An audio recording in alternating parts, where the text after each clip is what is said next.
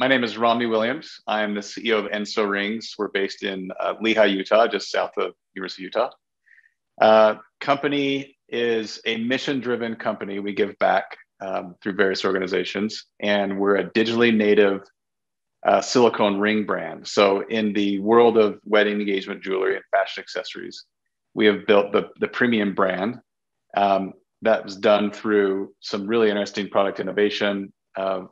Typical silicone ring looks like rubber, matte finish. We have precious metal or mineral infused rings. This is infused with black pearl. Here is a rose gold ring and a diamond infused ring. Very, very soft, but infused with precious minerals and gems that make it much more high end. We've been in business for about 5.5 years. The founders went on Shark Tank, did a deal on air with Robert Herjavec. It's been a great run.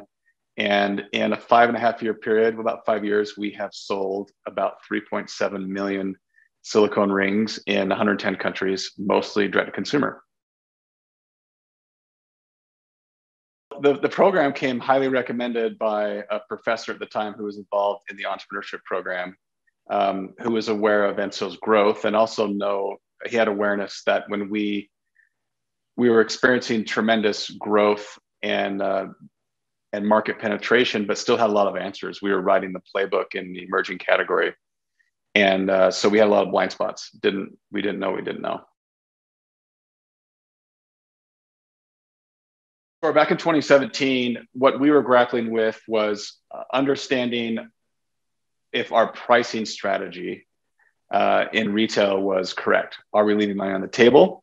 Should we charge more? Should we charge less? It was that intersection of maximizing company profitability while maintaining our premium brand in the category. So it was difficult.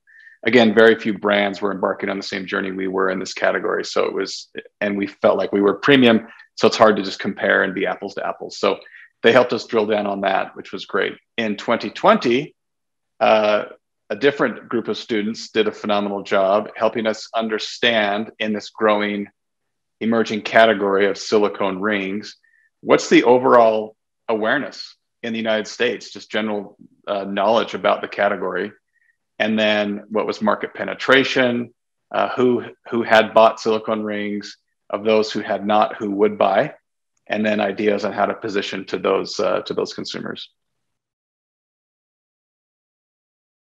I'll be honest, my team and I were blown away about the caliber of the students, their confidence, their demeanor. It was clear that it was very well rehearsed, which is pretty unique. They didn't just wing it. They each had different parts of the presentation.